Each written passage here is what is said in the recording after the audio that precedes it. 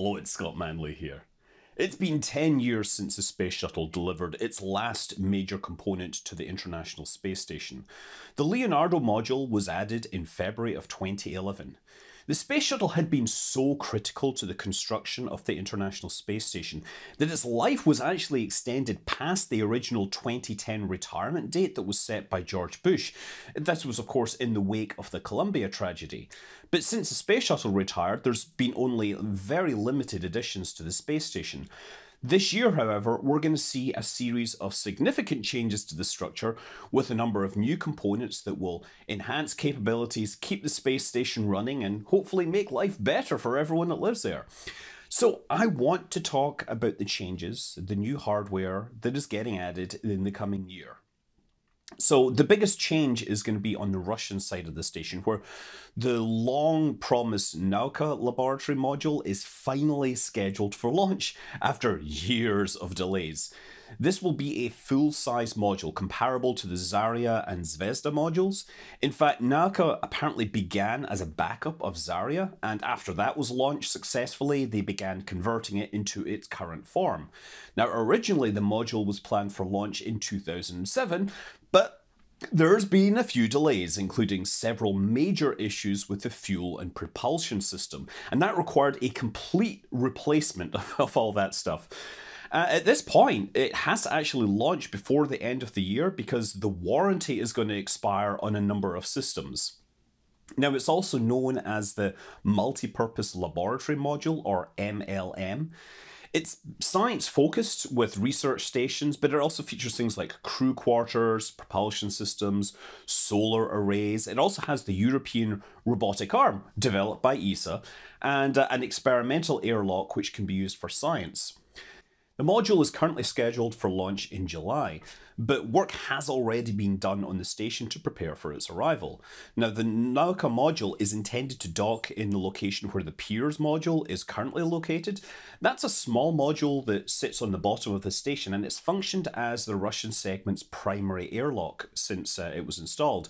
It also has a docking port, which you can dock either Progress or Soyuz on it, but it's almost always Progress that's docked on there because since that's an airlock, you can't have people going on EVA when their escape spacecraft is docked to the other side of an airlock.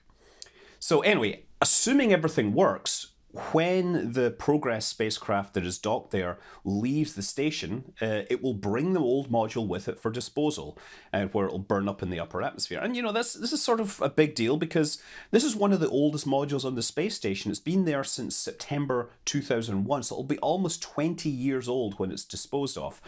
But this disposal will only happen once they confirm the successful launch of Nauka on a Proton rocket and the module is checked out in orbit. And assuming, of course, that the Pirs module detaches cleanly after being docked for 20 years. Because, you know, you might have some problems with hardware cold welding in space. There's all sorts of unknowns that's involved in this. But assuming all that works, then yes, the module will guide itself in autonomously, dock onto the station and deploy its solar panels and radiators, and it will be a major expansion. Once that's docked, there's going to be a second module that's slated to follow on later. This is the Pre-Shell module, which is a spherical hub with 6 hybrid docking ports around it. And this will increase the opportunities for future expansion of the Russian segment. Now, they have a planned module called the Science and Power module, which is currently being targeted for 2024. But given the delays that we've seen with Nauka, I'm not holding my breath. Suffice to say, those extra docking ports added by this module should last them for a very long time. Anyway, on the international side of the station, there's no single module that can compare to the 20-ton mass of Nauka. All of the components have to be shipped up in the trunk of the Dragon cargo spacecraft, so they're necessarily small. Although, I guess, you know, the Bigelow Expandable Activity module, that showed that with the right hardware, you can squeeze big things into small spaces. So the first new part is the Bishop Airlock, which actually arrived on a Dragon spacecraft just before Christmas. It was extracted and it's berthed, and it's finally been opened by the crew in the last few days. So this airlock is a commercial scientific airlock that can be used to expose experiments to space, and it can also be used to launch CubeSats from the station. See, a big part of the science that's done on the space station is just exposing materials to the hard vacuum, radiation, temperature ranges of the vacuum of low Earth orbit. To determine how they react and how they behave over long periods. And this is really important, of course, if you're developing future hardware for use in space. So the airlock was designed, built, and operated by a company called NanoRacks. And it's the first major commercial component of the International Space Station. Although, there's been some questions in the last few days as to the costs of using the station as a commercial entity, as apparently there's some language in the recently passed NASA budget which stops NASA subsidizing certain commercial operations.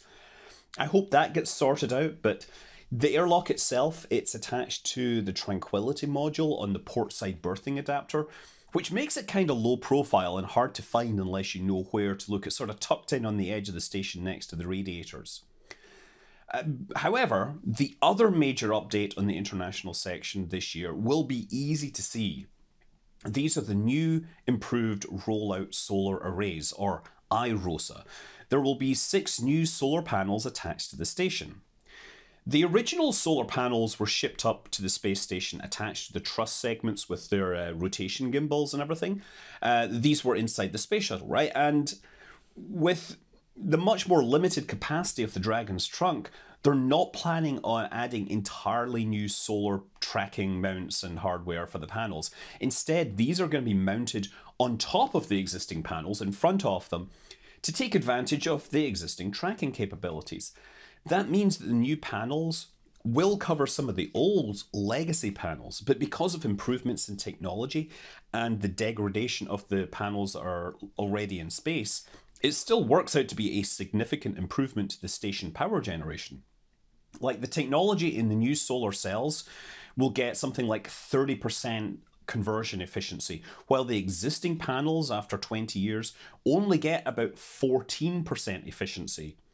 So overall, it works out to be about 20 kilowatts extra per panel, or 120 kilowatts when they're all installed.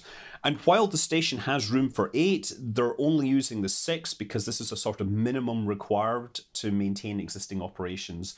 They have the option to extend at a later date.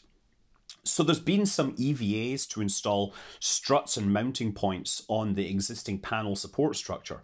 Once these are done, the panels will be sent up in future Cargo Dragon launches, and they'll be attached and then unrolled. So the design is different from the existing solar arrays that power the station. The support struts and the panels, they both roll flat into rolls, and as they're unrolled, they sort of spring into a cylinder shape, rolling into these cylinders and making them rigid enough to support the panels in space. The design was actually tested back in 2017. They launched it in a Dragon, pulled it out with the robot arm, rolled it out, and then watched how it behaved over a week while subjecting it to vibration experiments.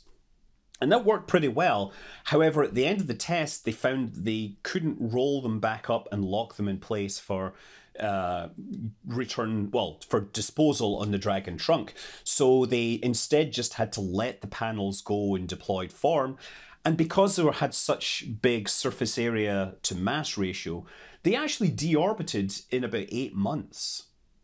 So from this point on, each Cargo Dragon is going to carry a pair of these panels on a pallet in the trunk, and they'll be installed. The Canadarm will pull in, pull out the pallet and store that in the station, and then help astronauts on EVAs move these to the position where they fold out, unroll, and get the extra power. So as of right now, there's Dragon flights scheduled for June, August, and December. So yeah, the installation of these new panels should be finished by early 2022. So this year is going to be a big deal for the station, with a lot of changes to the structure.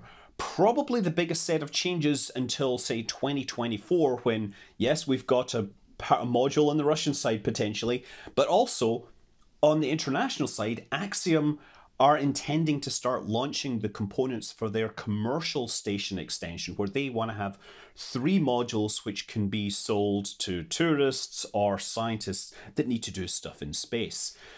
I'm Scott Manley. fly safe.